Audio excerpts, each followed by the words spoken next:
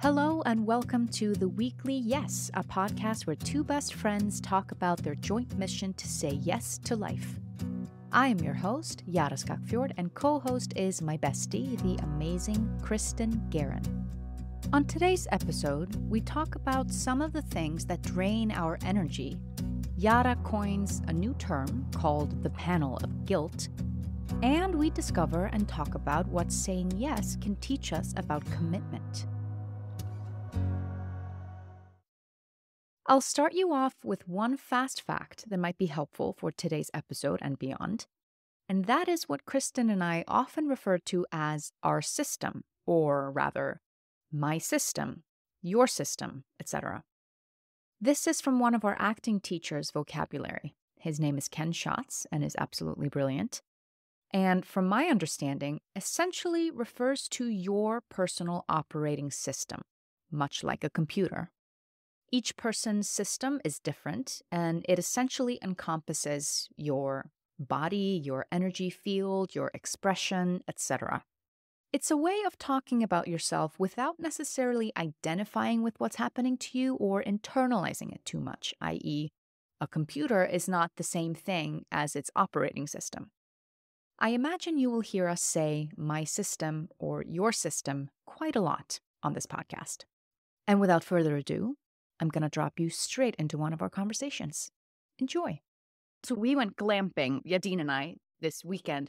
And I was thinking about my parents. They would take us to cabins and stuff all the time. I'm like, you're just moving the house from one place to another place. You're just doing exactly the same thing that you would do at home. Cook food, take care of the kids, or do the exact same things. You're just in a slightly different environment. I'm like, I've never understood this. Never in my life have I understood why people want to do this. I understand if you want to do this in a different country. Yeah. You want to go to like Italy or something and be like in the Italian countryside and eat different foods or like whatever. You're somewhere where there's different weather, but you're like, I'm just going to go from where I live right now to 1 hour or two away to do the exact same thing that I would do in my home. It doesn't make any sense. It doesn't make any sense. I agree with you. Anyway, what was your yes this week? So last week I had said I would, I said I'd take my artistic recovery seriously. And then I also said I would ask for help in the form of inviting other people to say yes. So giving other people the opportunity to say yes as well. That is so hard for me. I feel like this is a major theme in my life is I just really struggle. I'm so much better than I was, 10 years ago or 5 years ago. But I really do struggle with asking for help. And so this was a major victory this week to really be able to do that. I wound up writing a proposal for this theater piece I'm creating. And I was really proud of it. It's funny. So I'd had this intuitive hit a week and a half ago or so being like, you should reach out to this one person, this old friend of yours. He runs this theater in Brooklyn now and reach out to him and see if, you want to, he wants to partner on this thing. Right. And I heard the hit, but I didn't do anything with it. And then a few days later, this is a very distinct person. Like he looks like a giant Santa Claus. He has a very distinct look. There are very few people in this world who look like this person. And I'm at my office the other day, my office space, and this man walks by me and it looks like him. And I said, that's nuts. Like, I said, it has to be him. It has to be him. He looked identical, perfect doppelganger. And I followed him down the hall because I was like, I'm convinced it's this person. I haven't seen this person in a couple of years. I'm convinced it's this person. I followed him all the way into the elevator. No spoiler, it was not Santa. But I followed him all the way down the elevator. And then I was like, I have to I got to go back up. Like, I'm not going out, Anyway, I took it as a sign that I really should reach out to this person. So I did. And he was like, absolutely, just send me a proposal. And so I did. And I was really proud of myself. There was a lot of resistance to starting the proposal. And I was reflecting on that and how that dedication is so important. Like that stick to itness of being like, I said I was going to do this and I'm going to do it. And I think there's so much nuance there in following your intuition and following like intuition versus resistance. Right. Mm-hmm. And they sometimes feel similar. And so you're like, oh, should I just not be doing this? And you're like, well, Or is it just resistance or fear coming up? That was my biggie. How about you? Before I say what my yes was, it's just so, because you're talking about intuition versus fear. And I actually think that this experiment of saying yes is super helpful in sort of figuring that out, like gauging what that is. I read this book. It's a very famous book called The Alchemist. Mhm. And I don't remember much from it. I read it many, many years ago. But one of the things I remember is that he talks about in the book that you must learn how to read the omens, Mm. right? So you're essentially learning how to see the signs that the universe is giving you and be aware and conscious to the synchronicities that are occurring. It's essentially just like one way to be like how to be more aware in Mhm. the world, which is, I think, what this is as well. Just like saying yes to things, because when you are like, well, I said that I would say I have to say yes to everything. So then sort of like something turns on. I feel like that you're like, there's like a different lens or different set of glasses that comes up, which I think is really helpful to sort of like cut through the fear. So you start to notice like, okay, so what is fear as in a big red warning? Like, definitely do not go down this dark alleyway. Or fear, resistance, what is on the other side of it is going to be something absolutely incredible. It's going to help me expand and grow in ways that I didn't even know. So I think the whole thing of saying yes is super helpful, because it's sort of like is more of an active. I think sometimes in the moment it's hard to like, okay, yes, let's go inward. Let's see how this feeling is feeling and where it's resonating in my body. I think that's a really hard thing to gauge right at the beginning. Yeah. So having something more active, like saying yes, or like we said in the first episode, following the excitement is really helpful. And sometimes fear, we confuse excitement for fear and resistance. Yeah. It's like, oh, is it fear, or is it just my system being like really activated because this is exciting? So what I said last week is that I would say yes without guilt. And I think that shows up in various ways. Last week I spoke about how it shows up with guilt. So to other people in the world at large, feeling guilty that you have a good life and there are people elsewhere in the world that don't, or you are in a mindset of optimism and saying yes, and your partner is going through something. So like saying yes to things can trigger feelings of guilt.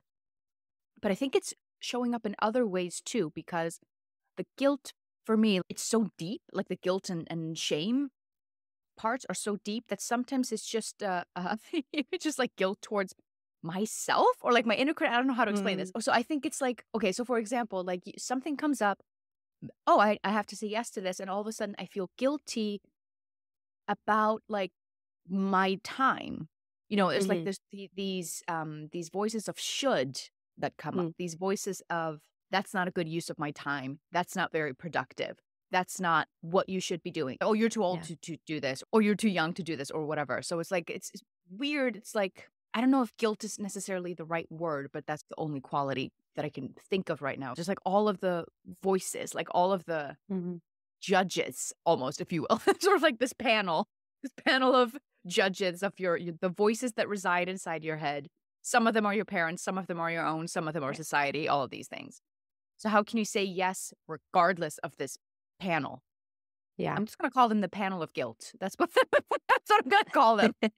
I created a new concept. I need to trademark this. Like, what is who is on this panel of guilt? I was talking to a friend the other day, and I had this realization where something I've been struggling with this week was identifying where in my life I'm saying yes to things to avoid saying yes to harder things.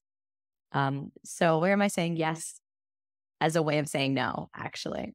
And I reflected this to my friend, and he said, it's not just that when you say yes to something, you say no to something else. He's like, when you say yes to something, you say no to everything else. And I was like, whoa, what a thing to say. And Interesting. he paraphrased this quote. I'm butchering his paraphrasing. So this is like it was like thrice over 3 rounds of butchering. Well, I don't even know where it's from. This meat is processed. Processed meat. But it's that, there was this tech CEO person who was saying, we thought if we were Facebook, that we're competing with Instagram and Twitter, and we're competing with all the social media companies. He's like, but we realized we're not just competing with the social media companies, we're competing with everybody. Because if you're watching Netflix, then you're not on Facebook. If you're, you know what I mean? Like if your energy is elsewhere, if you're reading a book, then you're not on Facebook. And I think that it's so true. Your time and your energy is so limited. I felt like for a while, I felt like I was pouring, like I would be putting all this energy into, this cup, but the cup had a hole in it. And so I was like, all that energy was being lost and I wasn't reciprocating the It fountain- wasn't holding the, fountain. yeah. It just wasn't Like, doing its job. I was very dry, and I realized this, that, it's not reciprocating. And this area of my life that I was just putting a lot of energy into, I was like, what if I were to shift that? What if I were to just try to channel that energy elsewhere? And immediately the amount of, first off, how much I got done in a few days, like the amount of, and the amount of enthusiasm I had for life, that I felt like I had so much life force energy within me. And to be honest, the reason I wasn't doing it was because it was scary. Like it was an area of my life where it's like, well, it's scary to be this vulnerable and this open. It's, my creative career and work. And that's a really scary thing. And it's like, well, you were avoiding it for a reason. I like that you're talking about this because I think it's important now for this next stage, I think, in our little yes journey.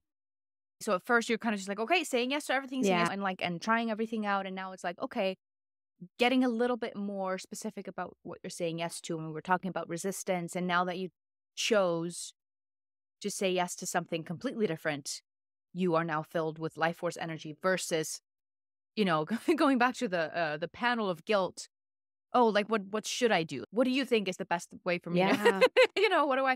The way to do this experiment, this is how we do this experiment. We say yes to everything. Or you can just choose whatever you want to say yes to and the yes that brings you the most life force. A tiny little yes that I said yes to this week because I'm saying yes to, almost everything. And there was like a free reading of a play. And I'm like, great, I'm going to go. And I went online and I'm like, it's free. Like there's no reason for me to say no. Then the reading was happening the same day we came back from this trip. And we were both exhausted because we hadn't slept much on the trip because our dog was freaking out about all the deer in the woods. And the time passes. I'm like, okay, this reading is happening at 8:00. I'm going to go. I said I was going to say yes. I should definitely go. It's free. You should go. Like it's a play reading. There might be people there that you might, you know what I mean? So it stopped being about the joy of saying yes, and because it's feeding me with a life force, and it became a should. It became a guilt. And then I showed up at the reading and like not seeing any other people going into the venue, and I'm like, oh, I must be like late. And I was 3 minutes late. It was like 8:03. I arrived and the reading had started already, and I'm like, oh my God, like they really started on time, huh? And then I realized. And then I'm like watching the play and I'm like, really getting into it. And then 30 minutes later, the play ends. And I was like, wait, what? It was only a 30-minute play? That's so odd. And then I realized way later, I was so exhausted that it didn't even occur to me that I had completely gotten the time wrong. The whole thing started at 7. So I essentially missed the whole thing. And then I left and I was like, like earlier this evening, I just wanted to stay home. I was exhausted and I wanted to stay home. But I felt like it became an obligation. Yeah. And actually, subconsciously, I had already decided not to show up because clearly I didn't show up. I showed up an hour late. Yeah, showed up that's an hour true. late to a reading. So I didn't even actually show up to the thing. So I think there's definitely something now happening for both of us as like maybe being a little bit more particular about what you say yes to. Yeah. So that you're not just draining your energy, because then like and it was like a little stressful because like the venue was in a place that was a little sketchy and I was by myself and it was dark. So I was like tensing up and I was on the phone with my husband just like, hey, can you just be on the phone with him? Like, so it became like a thing that drained me instead of something that I was hoping would feed me, but it just drained me this time around. I was reflecting on this thing from Kabbalah class a few weeks ago. He had talked about big ego versus small ego and how our small ego is doing things in the moment for instant gratification because we think we should, because other people tell us we should. So it's that moment of, I want you to approve of me, or I want to be seen as somebody who does a thing, or, like it's that immediate gratification. So like 5 minutes from now, 10 minutes from now, a week from now, as opposed to big ego, which is an entrepreneur saying, I know that my product is great and I have faith in it. And I know that it deserves to be out there in the world. And I am going to fight for it to succeed, right? That's big ego, knowing that you have something to offer the world and not being deterred by the momentary being shot down, being, rejected, doing something, saying no to something because you're like, I'm exhausted or whatever it might be, right? Yeah. And I was thinking about that and thinking about how that's dedication. It's so much dedication and faith in oneself and faith in, I don't know, the divine for that matter, like trusting in absolute certainty in the universe. And it feels like that's what I want to say yes to. Do you know what I mean? I want to say yes to this big ego concept. I want to say yes to like what I'm meant to do on this earth. I want to say yes to like my life path, as opposed to saying yes to the immediate things because they bring you some sort of contentment or validation or approval. Yeah. If there's self-approval or external. And maybe this is what I'm going to do this week, perhaps, is saying I'm going to stick with something like this is what I'm going to work on this week. I'm going to do this. This is my goal. This is what I'm going to work on, and sticking with it, even when the resistance comes up, and saying it doesn't matter. I'm doing it anyway. I just remember being a kid, going to ballet class. I was like maybe 7 or 8. And I used to hate going to ballet because, I mean, as a 7 or 8-year-old, like you don't want to be wearing like tights and a leotard and everything's so, constricting.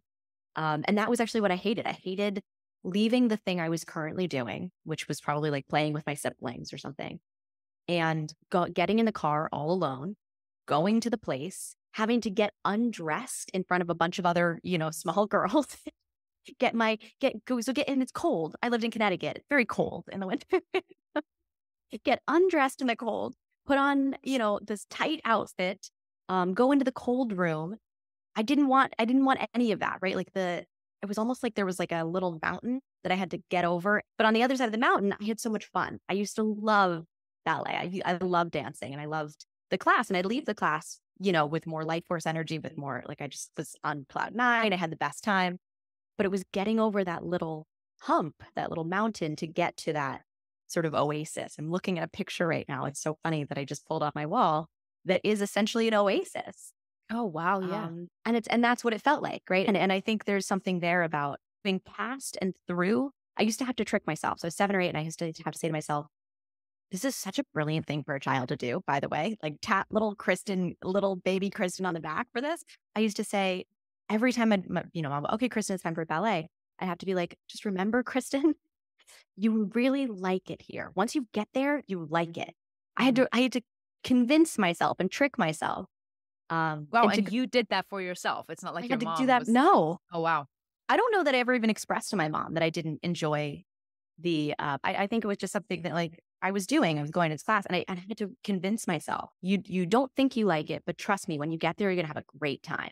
And I still do that at 33 years old. I still do that constantly, where I mean, this happened this week where I had projects I had to get done. I had work. I was study for class. I'm in this class right now. And I was like, oh, I really don't want to study. Like I really, at the moment, I was like, I'd much rather just like sit here and watch The Office for the 5,000th time and like be cozy. I don't want to get my note cards out and start. And as soon as I did, I was so into it. I expected to do 30 minutes of studying. 7 hours later. Oh my, that's so extreme. I thought you were going to say like an hour or 2 later. No, 7 hours later. It was really, in that exact moment, it was like 2.5 hours. But then I continued the next morning. But what was supposed to be like 20, 30 minutes was like 2.5 hours. And I just had the best time. And I was like, oh, this was so empowering and fun. And I woke up the next morning. I said, I want to do more of that. I want to keep learning. I think there's also something here about getting over that hump to get to the oasis. I had this therapist once who I really struggle with decision-making. Pisces are notorious for not being great at decision-making. And I'm one of those people. And I used to do a therapist, like, I just can't, I don't know how to make decisions. How does one make decisions? And she was like, I think you're probably better than you think you are. Like, let's talk this there. Okay. And she said, okay, if you're choosing between a few things, like you're able to cut out what you don't want, right? Like, you don't want we're choosing a pair of leggings. You know you want black leggings, and you know you want them to be high-waisted, and you know that you want them to go down to your ankle, right? You don't like the capri leggings. She was like, that's like, okay, we just cut out so many leggings. Now we're down to like maybe like 5 options, right? Like you can get them from Lululemon, you can get them from Adlita, you can get them from Athletics, you can get them from Amazon, you know, that kind of thing. And she was like, at this point, there's actually not too much of a difference. Yeah. Like at this point, you know what I mean? Like you've narrowed it down. You're not going to wind up with hot pink leggings that, you know, go up to your calf or whatever, right? Like, you know, you're getting what you want. And this is actually what I struggle with, is this like last part of like, I just have the 3 or 4 options left. What do I do? And what she had said, which I really appreciated, was like, well, what if what if you tried something out and it failed? So you went to this thing, and you pushed yourself and you said, you went to this play reading and you were like, I didn't like doing that. Right. And it's, instead of being like, I failed, I should have just stayed home, instead of like, what's the word you use? Like when you like whipping yourself, like it's like a self-flagellate? Self-flagellation. Thank you. Very Catholic mentality. Self-flagellation. In front of the panel of guilt. Yeah. In front of the panel of guilt. But yeah, what if that wasn't thing? What if instead it was a way of thinking of, okay, I just learned something. I just learned I don't like Lululemon leggings. Mm-hmm. And instead of being like, damn, I spent like $100 on this, right? You say, great, I only spent $100. Now I know I'll never buy from this company again. Or I remember going to LA. You know, I mean, we mentioned this the other day. Jara drove me to LA. Laura and I drove to LA, and I thought I was going to move there. I was convinced. I remember like being like, this is my next. This is where I go. This is it. Yeah. And I spent, about 2 months there, a little over 2 months, and I came back, and I was like, I never want to go there. I don't like that city at all. And instead of saying, oh, I made a mistake, I wasted 2 months, or I did, I should have just stayed in New York or whatever. I was like, no, I just learned something hugely valuable. And I learned it at age 31, 32. And I don't have to ever learn that again. I know I'm done. We don't have to go back down that path. And you also gave yourself enough time to actually figure that out. It wasn't like, oh, I'm going to go to LA for a week and see if I like it or not. Like, no, like you were like, I'm going to commit. Like I'm going. So I think there's just something here about, gosh, I just said so much, but I think the biggest thing is like committing to a thing. So saying, dedicating yourself, being like, I'm committing to doing this thing, and I'm going to trust that whatever comes of it is of value, whether it's me loving the experience and getting a lot of life force energy out of it, or or it's me learning what I don't want to do moving forward. Like either way, it's of value. Yeah.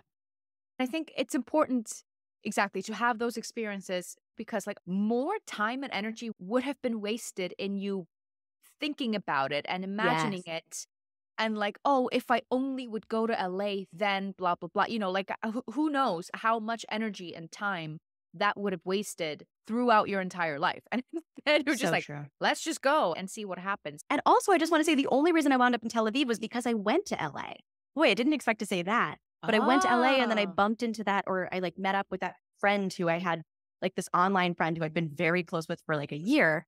And she was like, I'm doing Birthright this year. Do you want to do it? And I said, I thought I was too old. And she was like, no, like, the age had been extended. And so I wound up going on Birthright because of her.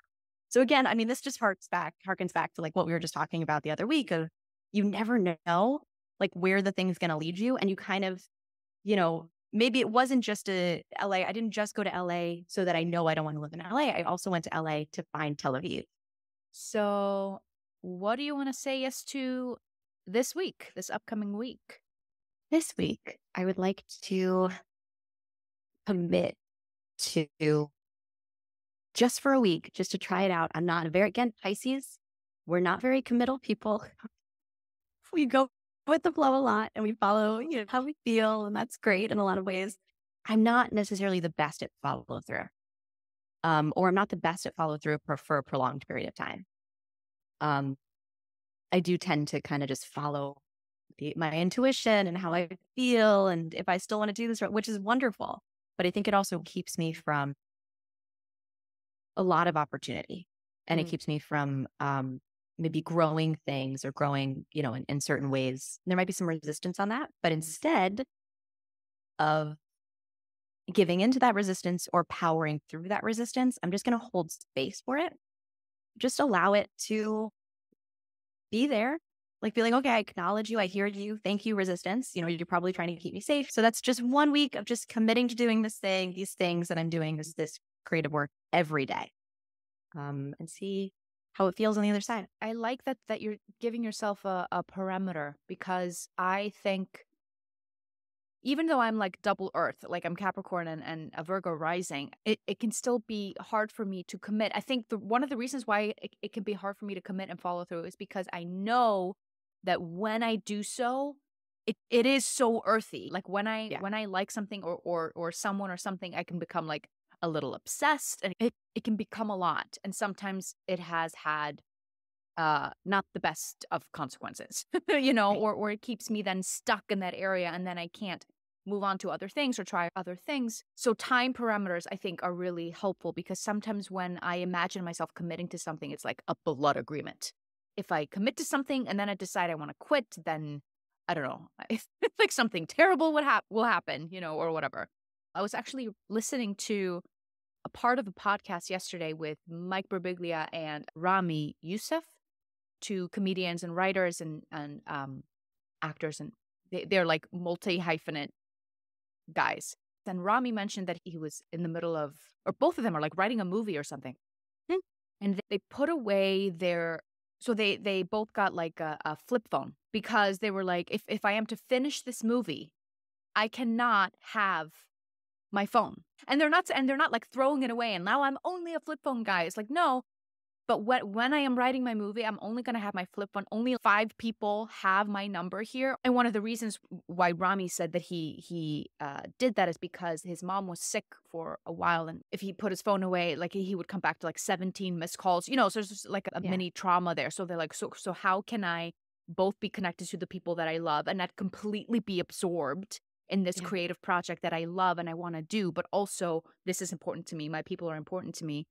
So I can put away the iPhone while I'm writing and have my flip phone. So I'm calming down this part of my brain that's like, oh, but I need to be reachable. What if this happens? What if there's an emergency? You have your emergency phone. I love that sort of like double recognizing that, like, if I am to put my energy into this creative project, this is my biggest distraction. Is this iPhone? Is this social media? Is people texting me constantly about nothing? Like none of those things are emergencies. It's like I don't have to be reachable to buy paper towels. Like I don't. You know, that's not an emergency. You know, it's a nuisance for my wife if I come home and I miss the text about paper towels, but it's not an emergency, right? Yeah. If there's an emergency, someone is in the hospital or someone is dying or like whatever, something is happening, they can reach me on this flip phone by texting me or calling me. I just thought that was so brilliant. I was like, oh, that's so good, you know? There's 1,000 different things vying for our attention at any given moment. And when we say yes to any one of those things, we're saying no to everything else. Well, how many things can we juggle? And I think that's also something I've been experiencing is like having said yes to a bunch of different things. I don't know that I want to say yes to everything. And I think it's clarifying for me, again, like each of these things, saying yes to that date or saying yes to that event is making me be like, well, maybe that's not where I want my energy to go. And maybe that's, you know, so maybe those are no's right now. Yeah. And they can shift. Again, I love this thing of like, it's just while I'm writing the book or the movie or whatever. And then there's room for other things. Once that's gone, then suddenly it frees up more energy and more space. What's your intention for the week? Yes, for the week. My yes for the week. I have a lot of social things coming up, and I actually just realized this earlier this week. I moved to a new city 2 years ago, and it was very lonely for a while, and it took me a while to find people and build a community. And then last week I went to a friend's show. All of a sudden, I had so many people like in the lobby after the show that I said hi to.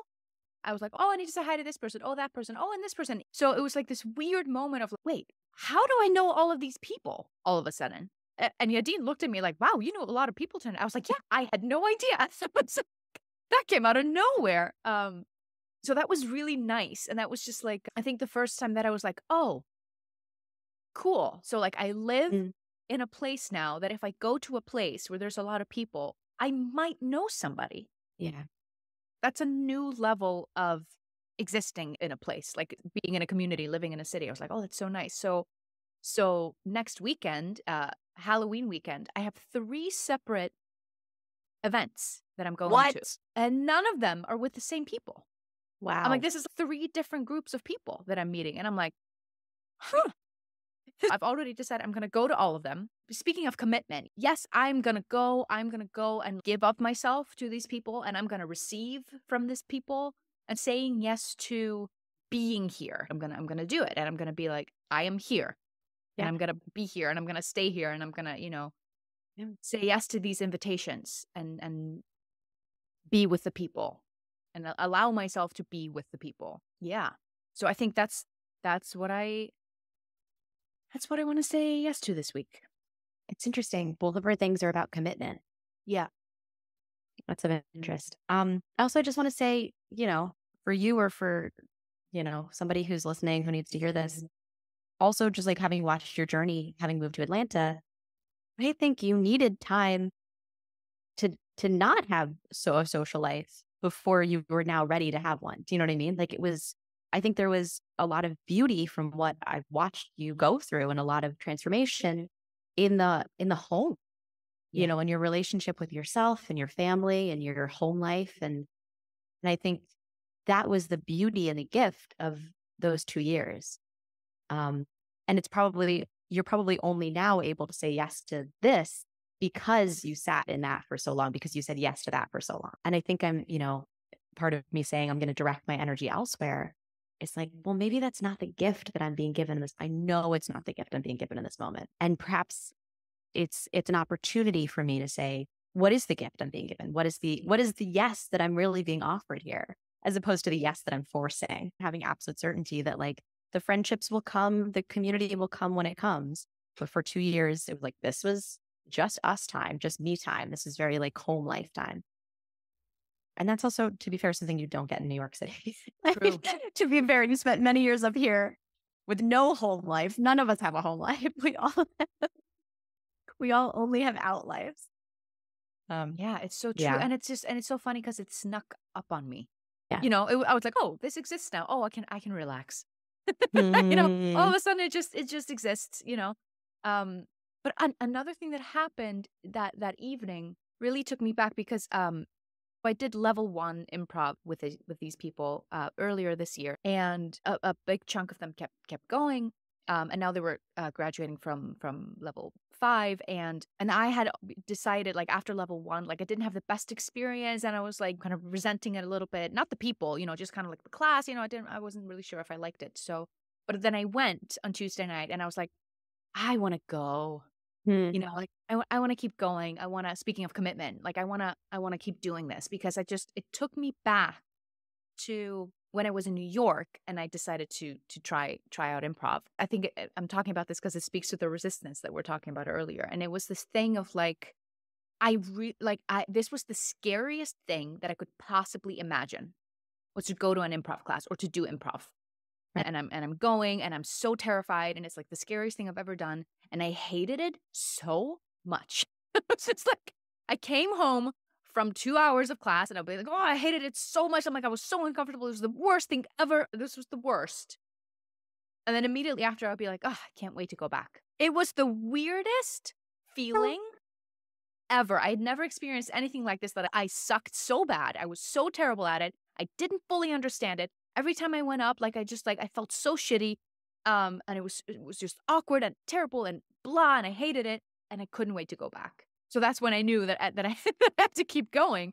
I'm like, I don't know why I keep wanting to go, because I really hate it, but I keep wanting to go. So I just kept going. So there was something about the resistance, but the excitement was still there. You know what I mean? The excitement kind of like was still there, driving that rock, like the boulder. Yeah. The boulder had wheels. Right. So it was heavy, but I could push it, Also just like be reminded in that moment of like, it doesn't have to be the perfect class. Yes. Like that's not the point. Yeah. The point was to grow and to meet people and to just be in that community and to have fun, and like you don't have to take it so seriously. But it was just like a moment of like, wow, like I do like it here. I love improv. I want to be a part of this community. So they also inspired me. So next that. year when they open classes again, I'm gonna go again. Next year. Whoa. I know. There's only 2 months left, baby. I don't think I've ever called you baby ever. I don't know where that came from. Anyway, On that note. on that note, good luck to both of us with this newfound spirit of commitment. Goodbye, everyone. See you next week. That concludes this week's episode of The Weekly Yes. You will find us on all major podcast platforms as well as YouTube, and you can follow us on Instagram as well at The Weekly Yes. We encourage you to listen to your intuition and follow your instincts this week, and perhaps ponder on what commitment means to you. And if you feel inspired to share with us what you said yes to, you can email us at theweeklyyes@gmail.com. Perhaps we'll feature your story in an upcoming episode. Keep saying yes, and we'll see you next week.